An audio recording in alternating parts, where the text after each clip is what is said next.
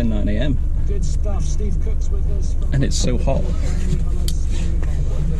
Kind of bodes well for the day, but we had these conditions last year when we came to the same place, but we came a lot later in September. So yeah, the Cotswolds just a really nice kind of warm place to go by the looks of it. I think I've got to go further down this road. Again, I hope I'm going in the right direction. It's so picturesque, but there is absolutely no phone signal here. I don't know how anybody copes. So we were here last year for the same event, slightly same event. There was a bigger group of us, but because there's only me running the event this year, we've made the group size a bit smaller. It's just so I'll be able to give everybody that comes along a little bit more individual one-on-one time, whether they want it or not. that's their choice. And we've also extended the lengths of the walks as well. I think last year we were around about 3 hours or so.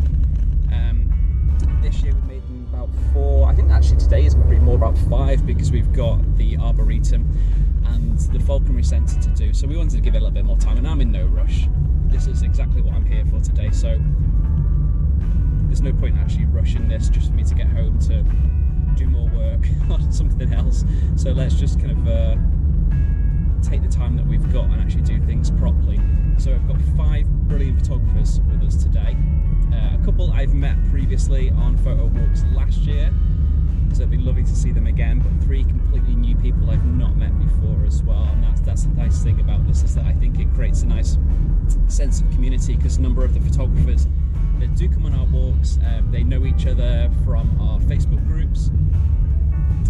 And here we are now. So we're at the Batsford Arboretum down in the Cotswolds, and also shout out to the Cotswold Falconry Centre, who will be visiting later on this afternoon for a flight display. So I'm not a big wildlife photographer, it's just not something I do a lot of really. But I think today's going to give me a bit of a purpose, and it's going to give me a focus to try something I don't normally do, because I'm really inspired by a lot of the photographers that take amazing wildlife photographs, bird photography in particular, and I've just never seen it as a skill that I think I have the patience for.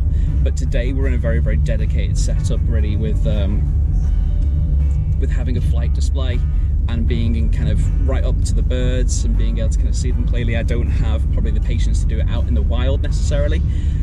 So I think today is going to be really fun on that basis. I really need to show you some of the views here. Sorry, I keep looking left and right because, I mean, the sun shines super bright on this side. Hopefully it's not too bright on the screen. But yeah, all the fields, I mean, the Cotswolds, if you've ever been to it, is known for its outstanding landscapes, and that's one thing I love to shoot, is landscapes. So I think it's going to be a bit hazy today really, I can already see. And we had this similar conditions last year. It was lovely and warm and really nice and dry, you know, perfect on that sense, but it was so bright that there was a lot of haze in the sky. So certainly needed a few filters to just bring the exposure a little bit more into bounds.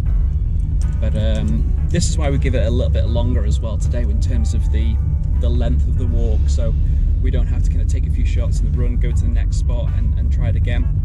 If people want to go a little bit slower and they want to crack out the tripod, the filters and all of the bits and pieces like that, then they can do, because there is absolutely no rush for it. Weather's looking really cool. So yeah, hopefully, fingers crossed, we're gonna have a really good day. So I'm gonna unplug you guys, I'm gonna get all my stuff from the back. We've got a couple of minutes before it opens, and I'm gonna head down, get everything sorted there, and then head down to our meeting point in a little while, and we'll get to meet our photographers. So I am all sorted, been in to the Botanical Centre already, got all our tickets, got our maps for everybody as well. So I'm just sat out here waiting now. I think it's so nice.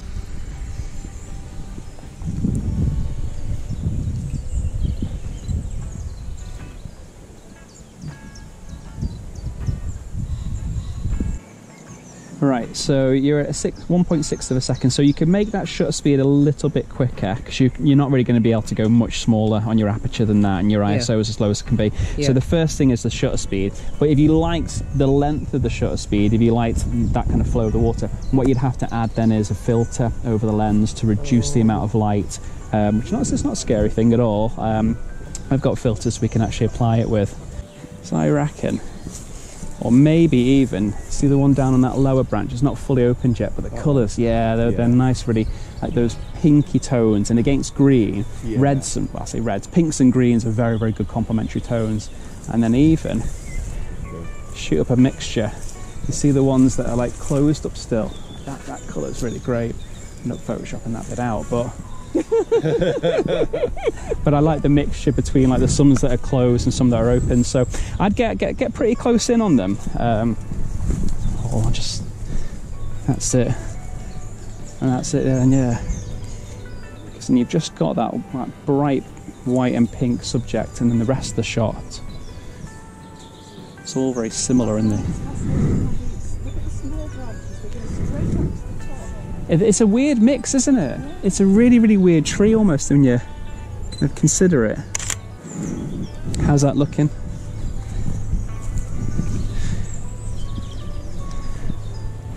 So, oh, that's lovely. That's a cracker. That's great. That's really nice. Yeah. Then yeah, maybe kind of come back to this one then, because we didn't do that one, did we? So I think, well, again, it's all personal preference. I just love the shapes of these. They're so defined. They're so nice and neat, and again against that greenery they look so pretty. That's lovely. Try it as well, again like the waterfall we were talking about, because your subject is tall rather than it is wide. Try also like a portrait, and maybe if you do it from here you'll get like a bit of a background blur of the other one as well, so if you focus on that you may get like the echo of the other one. So if you're almost there and shoot vertical, I think you get another really nice shot on that one. That's lovely. Get closer in. Yeah. I was going to say you have to fill the frame exactly, but kind of be deliberate. So I mean, you can crop it always afterwards, but that's always going to lose you a little bit of resolution. But you're shooting in RAW, aren't you? Anyway. Yeah. That's lovely.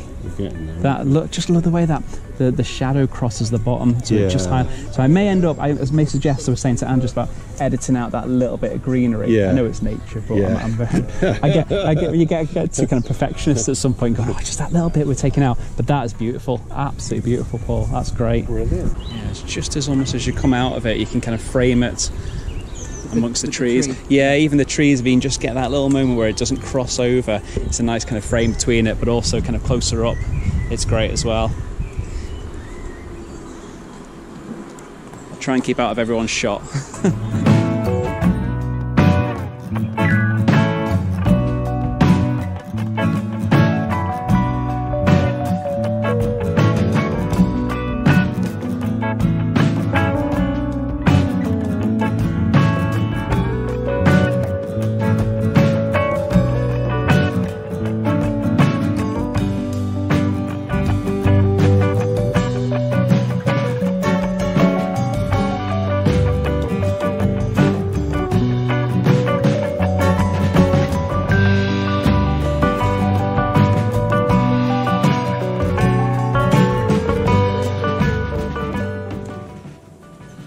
Getting that little bit of light in his eyes and that light on his beak really brightens up the shot. Look, he's very inquisitive. He is, isn't he? It's cute. I think the key is just, I've switched, I had it on a wide continuous setting for the birds in flight, but I've changed, just going back to that single spot we talked about earlier, and going back to just single autofocus one shot. And if you're just using a small spot, you can literally just focus on his eye, and then hold the focus in it.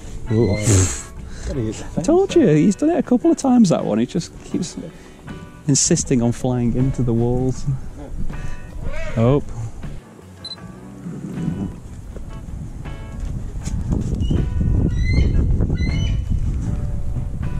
Doesn't look very appetizing. No. He's enjoying it though, whatever's there. That's better. Not easy. It's moving at a bit of a pace.